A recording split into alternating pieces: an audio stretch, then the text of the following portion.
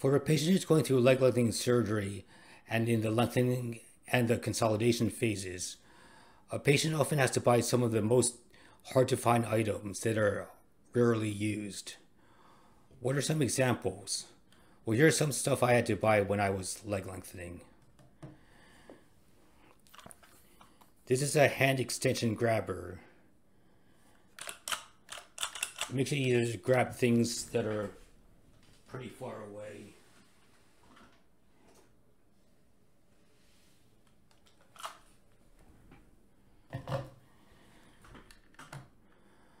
And here is a mini exercise bicycle machine where you can practice your bicycle, exercise your leg muscles with like you were with a bicycle. Here's the resistance knob, and just put this in front of you and just start pedaling away in front of you. Or you might, for physical therapy, you might need what's called a massage ball that was helpful, like this. Right now it's disassembled, but it comes with a red and this is a KT massage ball. It comes with a blue ball for cold and a red ball for heat. For the blue, you put this in a freezer, or the red you put in a microwave to heat it up. And then, depending on which one you need, you put it into the steel case.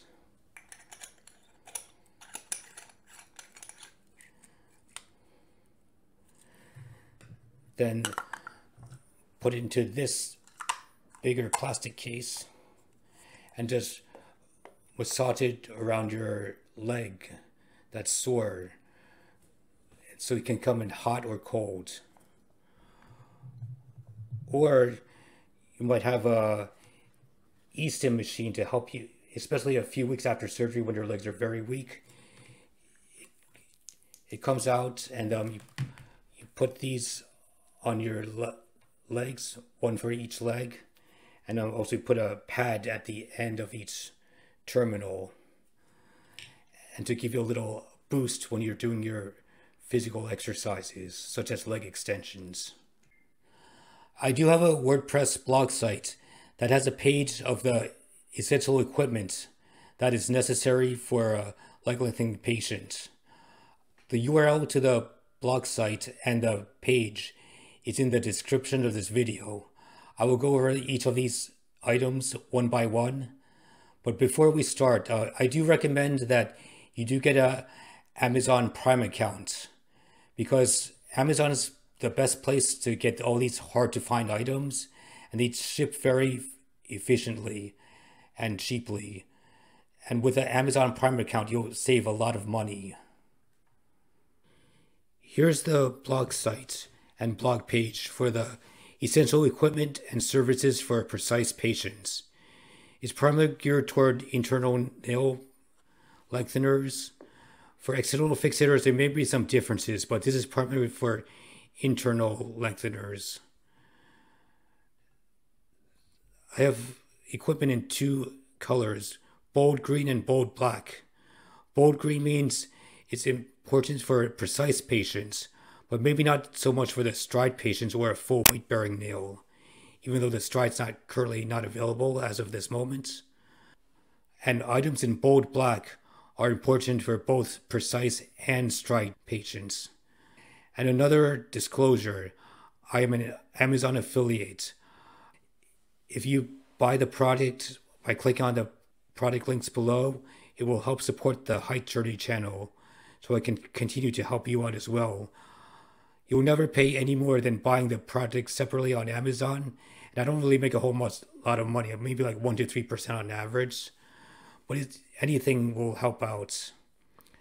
I picked the best items I could that are very similar in quality, usefulness, ratings, and the lowest price I could find, because I know how expensive it is and how much you need to save money. So here we go. The first item, the wheelchair. It's in green, so it's not necessary for the full weight-bearing patients, but for a partial weight-bearing nail like the Precice, it is definitely a necessity. I started off my wheelchair list with a light lightweight wheelchair, even though it's a little more expensive, but it's lightweight at 34 pounds, which makes it easier to move around and carry in a car or vehicle. Also, don't forget the seat cushion since it's usually not included. But to give you more variety, I did include a cheaper bargain wheelchair. This one is heavier at 41.25 pounds and it's a little larger and bulkier than the wheelchair above. I have it here just in case you may want to save a little money and so you have more options. This is why I made the recommendations. The first one I recommended, the lightweight one, even though it's more expensive, but it's lightweight at 34 pounds, you'll find it more convenient. And because you're going to be using this for months. The second one I put down was cheaper for sure, but it's definitely heavier and it's going to be harder to get around. But I left that as an option as well. I also found a third wheelchair. It looks like a good bargain at first, but I did not include that in the recommended list because was also 41 pounds like the previous one. But if you look at the lower leg rest here or the calf rest here, it doesn't have the flip bar calf rest. It only has a strap that covers it.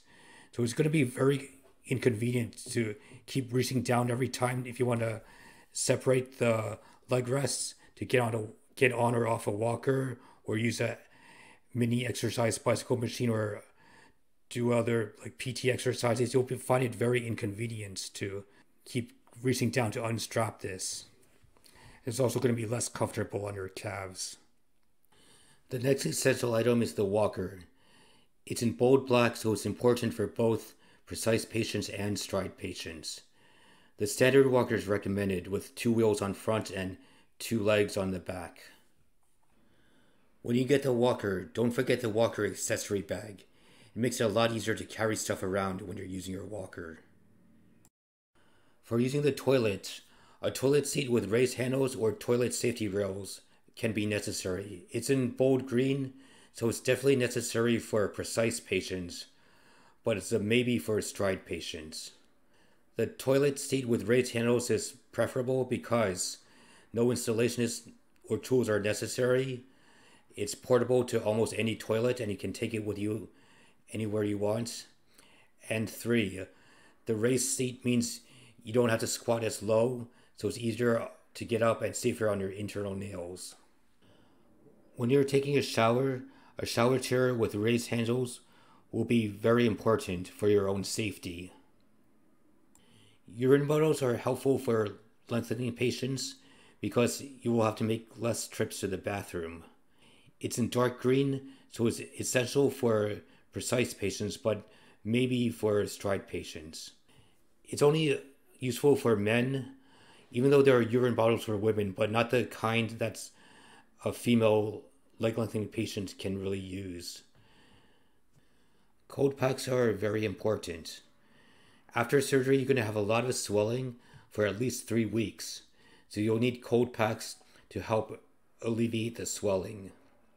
You put these cold pack gels inside the freezer and let it freeze up, and then when it's ready, first put a light cloth or light sweatpants or a light towel around your legs so you don't get frostbite, and then place it against the swelling area for about 10 to 20 minutes. Another helpful tool, the hand extension grabber.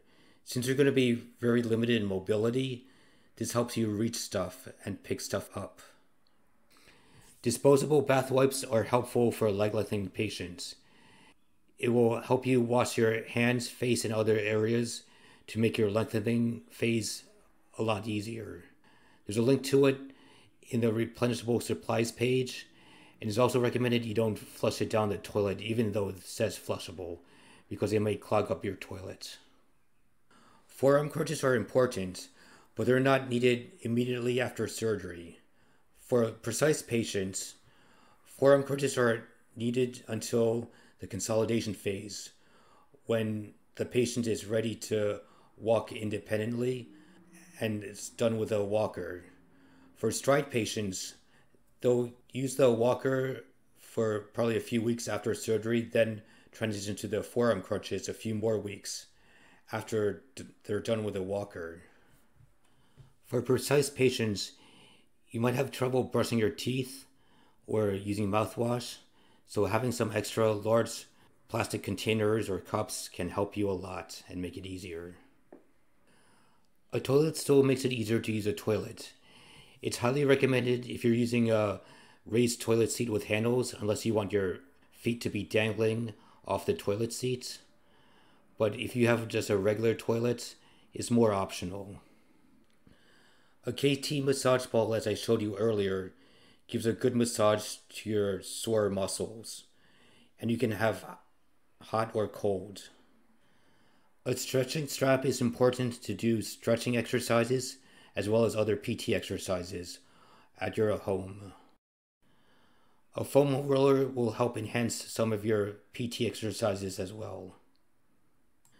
Resistance bands or straps that are stretchable will help with your PT strengthening exercises. This helps stimulate bone consolidation and formation, and also will help strengthen your weakened leg muscles. A massage stick roller can be used to massage your leg muscles to relieve muscle soreness, cramping, and tightness. A mini exercise bicycle machine is helpful for building your leg muscles and stimulating bone formation.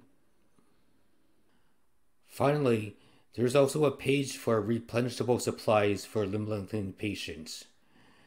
The link to the URL of this page is in the description of this video.